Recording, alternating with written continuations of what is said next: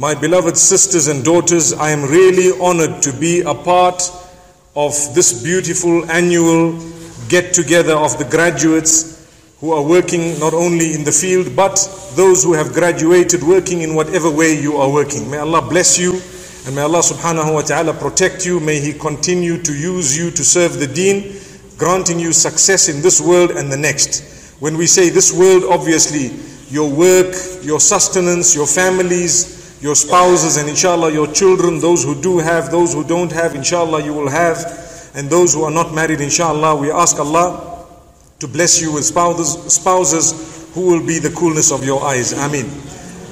My beloved sisters and daughters, something we need to know is, as Muslimin, the first thing we need is sincerity of intention. I'm sure you've been hearing about it for quite a few days. So, or should I say for the sessions that you've had so far. Sincerity of intention is one of the first and prime qualities we need to have. What we do for the sake of Allah. Everything you do, bear in mind you have a grave that you are going to be lowered into. And that is if you are lucky. Unlucky, sometimes people disappear without a sight. And I'm sure you know that. Sometimes people, you know, their families know that they have died, but they have no remains of theirs because either it was a huge explosion or something else had happened. We ask Allah to grant us at least a good death. Ameen. So, sincerity of intention, there are many ways of looking at it, and I'm sure we've already studied so many different ways. But I want to mention one way of looking at it, and that is, whatever you do in life, bear in mind you have a grave that you are going to be lowered into. That's it. Once you bear in mind you have a grave you are going to be lowered into, your contact with Allah becomes powerful. You know your maker, Allah, the one whom you are going to return to, Allah. His hands has the mercy that you and I are searching for and looking for. So, my beloved sisters and daughters, let me tell you, it is important, everything we do, let's tell ourselves, I am only here in the world for a certain period of time. I have a slot. Do you know what is the meaning of a slot? A little time frame. Like now they've asked me to speak 7 o'clock to 7:30. I have a slot of 30 minutes. I will walk in at 7, I will walk out at 7:30. Subhanallah. In these 30 minutes, what do I need to do?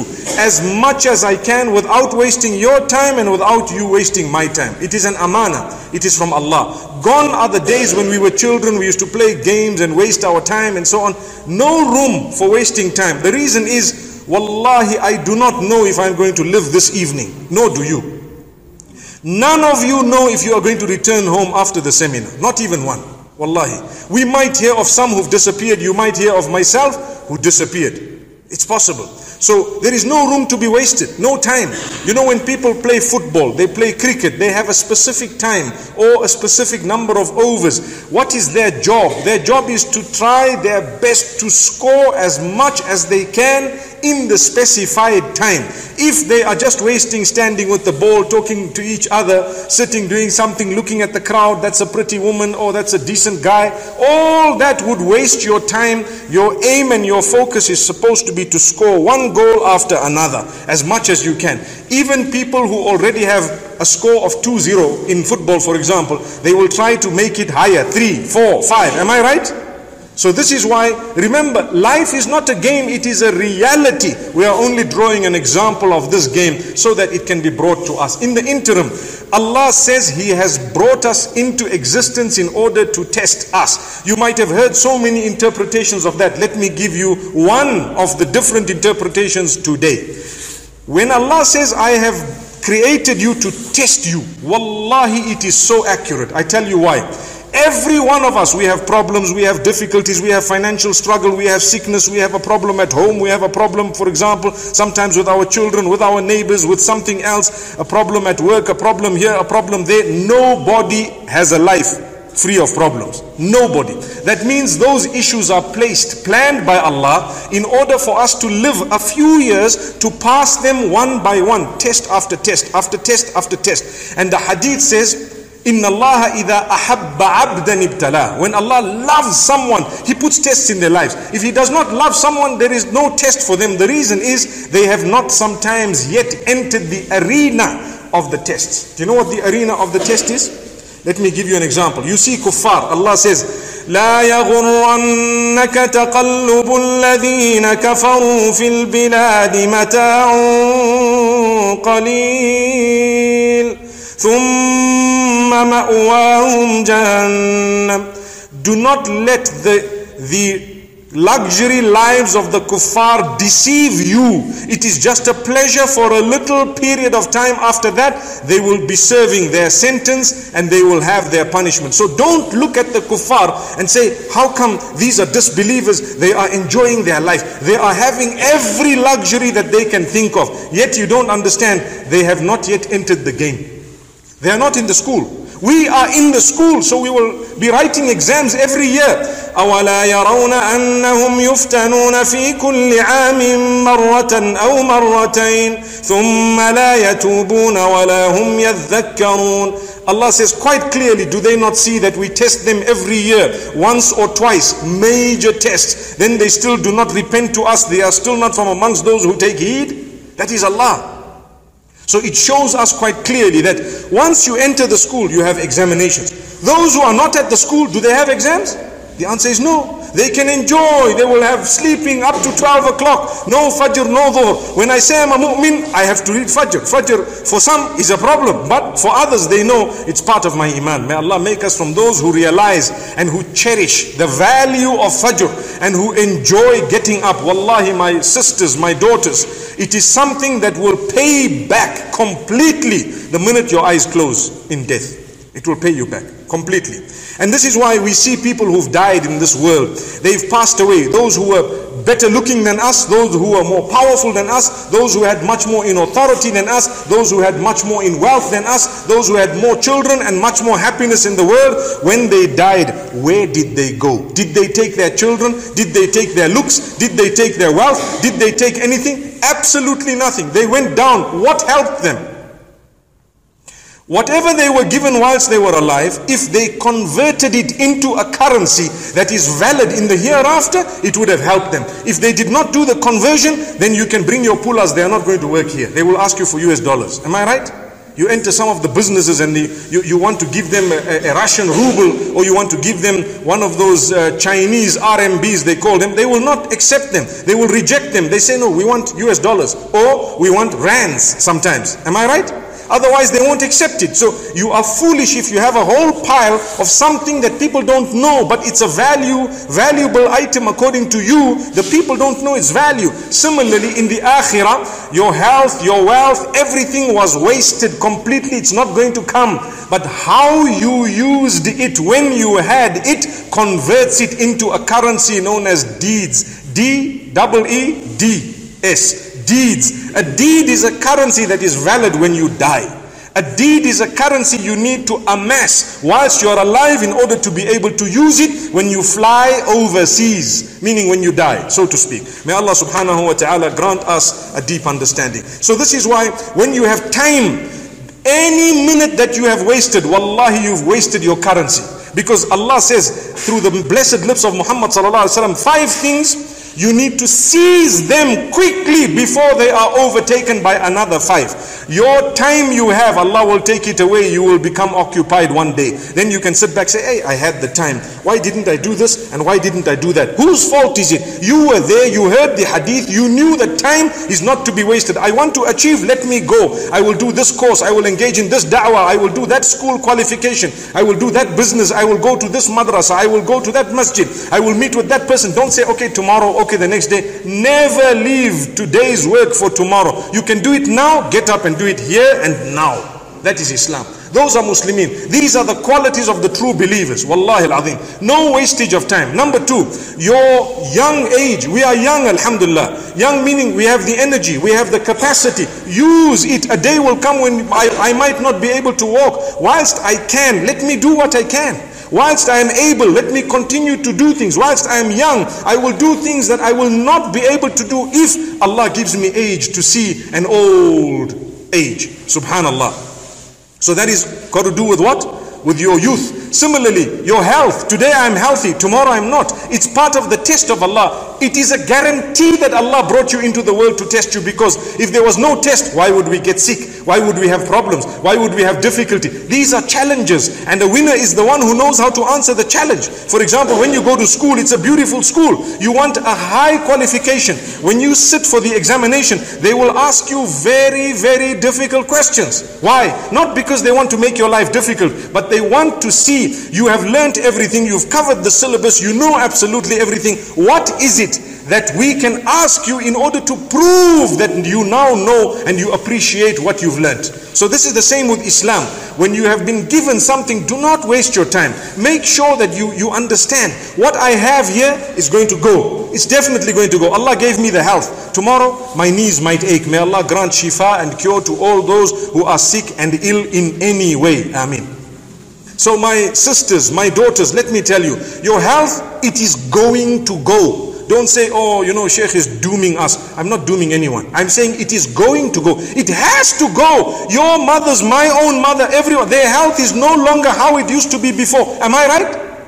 So now, why should we just sit now and wait when we have the health and say, okay, now when I'm old, or when I was young, I should have done this, and I could have done this, and this is what I should have done. No, you are hearing it now. Do not waste your time. Wallahi, if you waste your time, you need to know one thing. There are millions of others just like you, and even in a more difficult situation than you, who are making good use of their health and their time and their youth and so on. So I spoke about your free time. Use it correctly. You have free time, use it correctly. You have health, use it correctly. You have been given young age, use it correctly. Allah has given you, for example, wealth. If you have some money, use it in the correct way. Learn to budget. That is a problem we have not only in this country, but now across the globe, many countries. Do you know that in our country we actually have an advantage over some of the powerful countries? The reason is, if you take a look at the USA or Britain or some of these first world countries, you find a lot of people, they are living in a beautiful house, they have a lovely car, but guess what? They have not paid for anything yet. Nothing. Do you know that? It's all on loans, subhanallah. And they earn, for example, $1,000, $2,000, $5,000, whatever they earn. And 90% of that, if not more, goes in payment for what? Payment for the house, payment for the car, payment for this. They are living far higher than their actual capacity. But the system has enslaved them in such a way that it makes it fair seeming to them that this is the way things should be done. Whereas in this country, if someone has a phone, it is theirs, fully paid up for. If someone, for example, has a car, it is theirs, it is paid up for. It is their own motor vehicle, they owe the bank zero. If someone has a little house, no matter what type of a house it is theirs in a lot of cases. And if they are paying rent, they at least know, look, I'm paying rental for this home. But they owe nobody any money at all, nothing. It's their own, subhanallah. So, and if we do owe people a few owings here and there, it is not as big, it is not as large as what others owe. You know, when they lost their jobs a few years back in one of the countries, so many people committed suicide. Do you know why? Because what happened was something strange. When they lost their jobs, they could not pay for their houses, their cars, they could not pay for their furniture in the house, the televisions and everything else. So the first month came, they got warnings. Second month came, they were kicked out of the house because the man of the house wanted the money, and because it didn't come, they then said, okay, we will now sell the house and get our money back. And the same thing happened to everything else, including the house and the car and the furniture and everything. They were left on the street without anything. What could they do? Yet they were leading a life just the previous day, driving beautiful cars, doing so many things, showing and flashing. My sisters, my daughters, never ever be tempted to flash things that you have been given, even if they are your own in Islam. Did you hear that? That is the difference between us and the kuffar out there who like to flash and show things. Every day a new pair of shoes, every day a new top, every day a new scarf.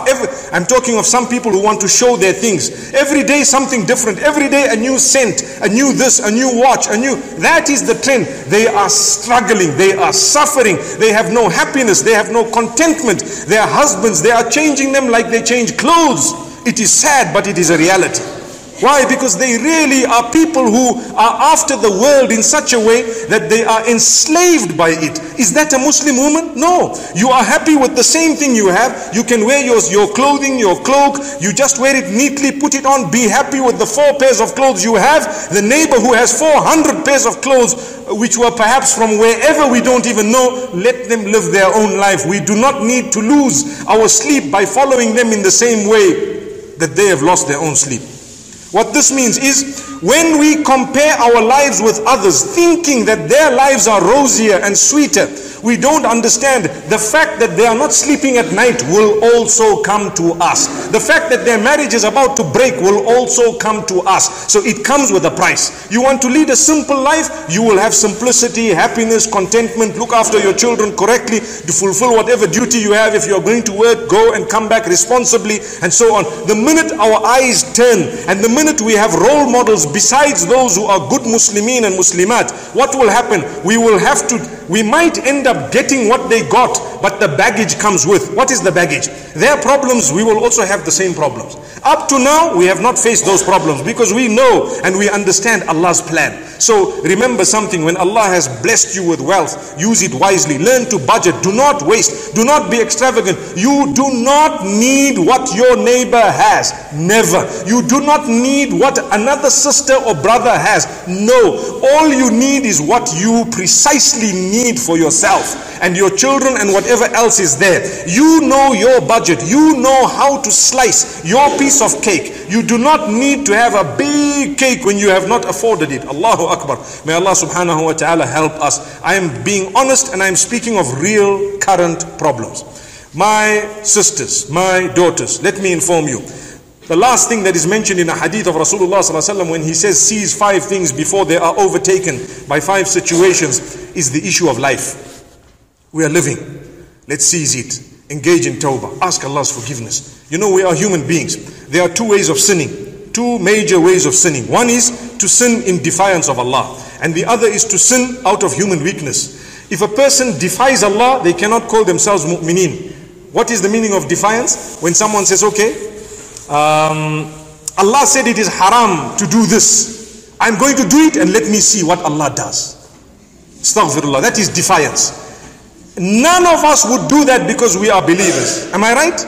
We are believers. We believe in Allah and His Rasul. None of us would do that because we believe in Allah and His Rasul. But something we need to know is out of human weakness. If someone says Allah has did this, Allah has said this is haram, for example, but you know I was weak and I fell into it. In that case there is hope.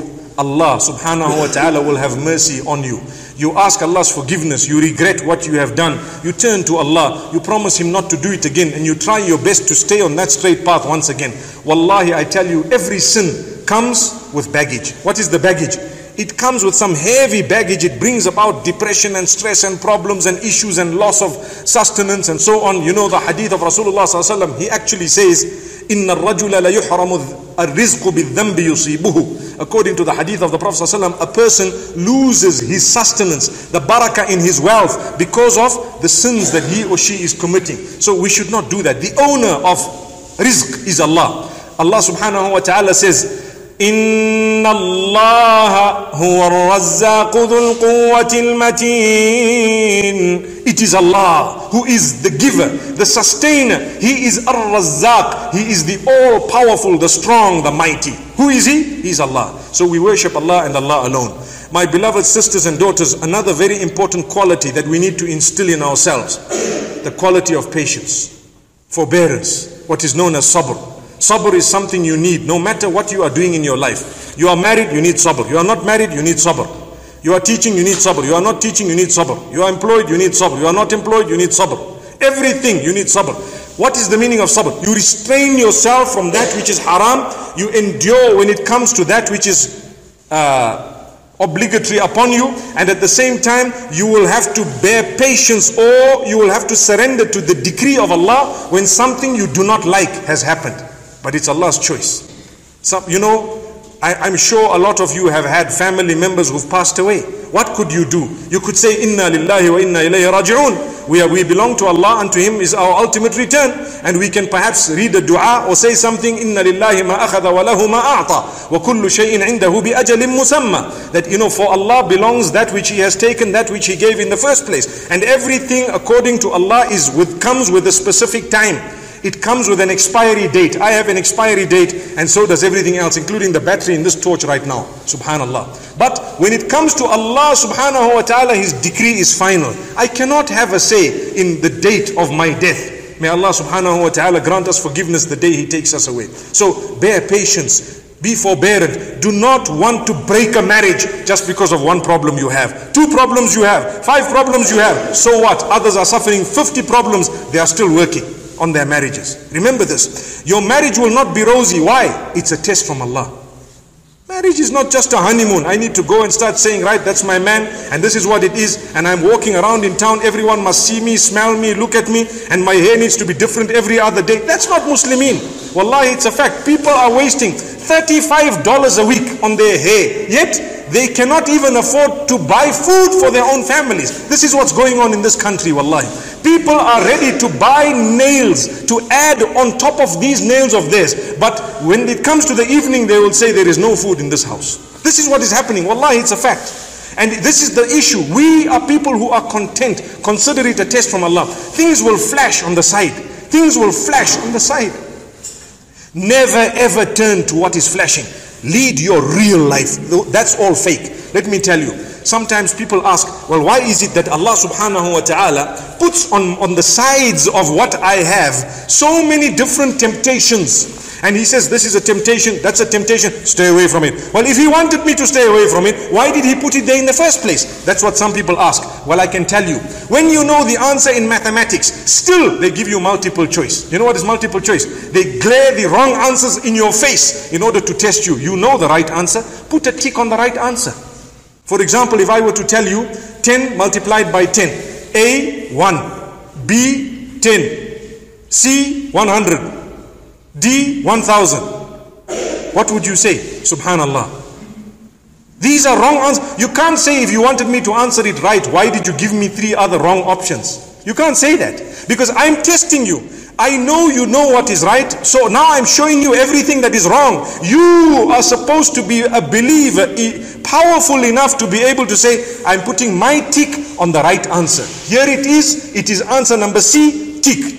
There you are. Now you have won. So don't say, oh, what about all these other people? Forget about them. They are ticking D, they are ticking A, they are ticking B. At the end of the day, when they collect all those papers and the kitab comes, Allah says, فَأَمَّا مَنْ أُوتِيَ كِتَابَهُ بِيَمِينِهِ فَيَقُولُ هَاؤُمُ اقْرَءُوا كِتَابِيَهْ. Those who are given their results in the right hand, the book in the right hand, they will be so happy, so proud. They will say, oh, here, read my book. See my results. Look at it. Beautiful.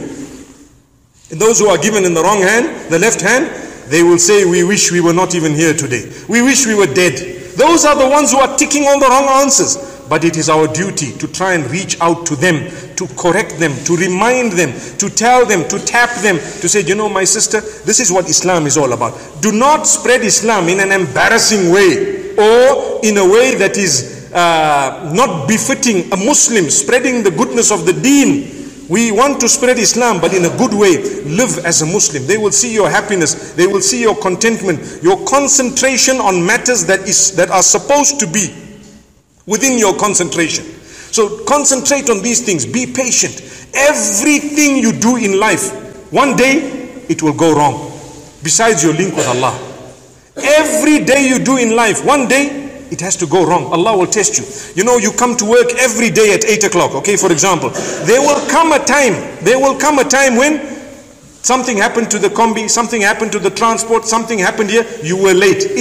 And how people deal with it is all your tests. You were not late because you wanted to be late. Because Allah is now testing you. Hey, today you will be late, nothing of your choice. When you go to work, they will shout you, they will scold you, they might cut your salary. Let's see what you do. It's part of your test. That's life. That's the challenge. So when you come, if you start swearing, shouting, hating, you have lost the test. You ticked on the B instead of the right answer. Now, if you come back, you apologize, you say, look, I'm very sorry. They say, we're going to cut your salary. Try to explain to them in a nice way and try to say something in a good way. Still, they don't agree. Say, okay, no problem. What can I do? You know, inshallah, next time it won't happen. Then you ask Allah, oh Allah, guide these people. They are cutting my salary. Nothing of me. But you did not cause a commotion. One day, they will realize and understand, this person here, you know what? They are honest. One day after 10 years, 15 years, you may get a promotion. Something may happen. You might not get it, but when you go down into your grave, Allah knows what happened. That is your Jannah. Allah knows what happened. So it was never between us and them. It is between us and Allah all the time. Remember this. These are the qualities of dua. These are the people who will enter Jannah with ease. And I haven't even spoken of many more qualities. But this quality of sabr is something very, very interesting. Another very important quality, my sisters, my daughters, read and educate yourselves. Listen to things. Today, there are CDs that are readily available, DVDs. There are so many different formats of being able to learn the knowledge. Please try and do something. Try and continue learning until the point of death. Learn and learn more. Learn from the source. Try and get what is right. Continue going A, B, C. Let's get right up to Z and even beyond. Subhanallah. And we need to constantly learn. Never ever think I know enough. And this is it. Now I'm a big sheikh or I'm a big sheikha or I'm a great imam or whatever else it is. And that's it. I just need to stand up and issue decrees and decisions for everybody else. No. Continue. Become humble in your knowledge. You know, sometimes people have wealth. The best of those who have wealth are those who are humble. You agree? Sometimes people have knowledge. Knowledge comes with exactly the same arrogance as wealth. Same, 100%. Knowledge and wealth are two things that are gifts of Allah, both on either side. They can either come with humbleness or with arrogance. The best person with knowledge is he or she who is humble. You mix with people, you interact, you talk to them like they are your bosses. Finished. They don't need to know you are some big shot. They don't need to know that. When it comes to delivering the goods, you deliver them. But otherwise, you are an ordinary human being like everybody else. Because knowledge is actually an amana. Just like wealth is an amana. How you used it, how you achieved it, how did you disseminate it, how did you give it to others, how did you benefit others with it, all that test from Allah subhanahu wa ta'ala. Remember this. It is something powerful. Seek knowledge and continue seeking knowledge. Do not think I've graduated, it's fine. Now I go back to my home area and I do things. No, keep on learning. Your phones that you have with you, a lot of you have internet access. And that internet access you have on it, different pages. Find out what are the good pages. Where can I read? How can I improve my knowledge? How can I increase? So tomorrow you can spread the deen. Be kind to your neighbors and to everyone else. They will see the goodness in you. They will be inclined towards the deen. Purify your own knowledge. Today we read Quran, okay? So sometimes our Quran, we need to understand, no matter how well you read your Quran, it is like flying in an aircraft. The minute you stop in mid-air, your plane will drop. You need to continue flying in order to move on that altitude. You need to continue flying. The engine needs to be on constantly in order to be able to move forward. The minute you turn off the engines, doom, you come dropping. The same applies with your Quran, with your a'mal, your deeds. Your Quran, you need to improve it every time. Don't think, I know, I was first in class. No. The standards, however they were, even if they were the best, without that constant improvement, there are certain things I have learned and continue learning now. And I'm so happy to Allah subhanahu wa ta'ala that Allah has blessed us with this. So this is why continue learning every time. Wherever there are seminars, wherever there is something to be done, make sure that you try and take part as much as you can, and make sure that that you ask Allah subhanahu wa ta'ala to continue using you and I for this deen. Because remember one thing, if you are going to turn away and you are not going to serve the deen, Allah does not need you and I. Allah can replace you with someone else. So sometimes we have this feeling, me I'm going to leave, me I'm going to do this, me I'm not going to go there, we have this feeling. It is also one of those wrong answers that keep flashing to us. Don't tick the wrong letter, not at all. Make sure you understand, if I am not in the picture, Allah will replace me with someone else. One day after 10 years, I'm going to see someone else doing a better job than me, and I'm going to regret in my heart to say, I was here one day. Why didn't I continue working and doing good and so on and improving and whatever? voluntary, whatever deeds they are. May Allah subhanahu wa ta'ala bless us all. I have spoken for exactly 29 minutes and I will cut there. We ask Allah to bless you all and to bless us all. Jazakumullahu khaira. Wa sallallahu wa sallama wa baraka ala nabina Muhammad. Subhanallah bihamdihi, subhanakallahumma bihamdik. Nashhadu an la ilaha illa anta nastaghfiruka.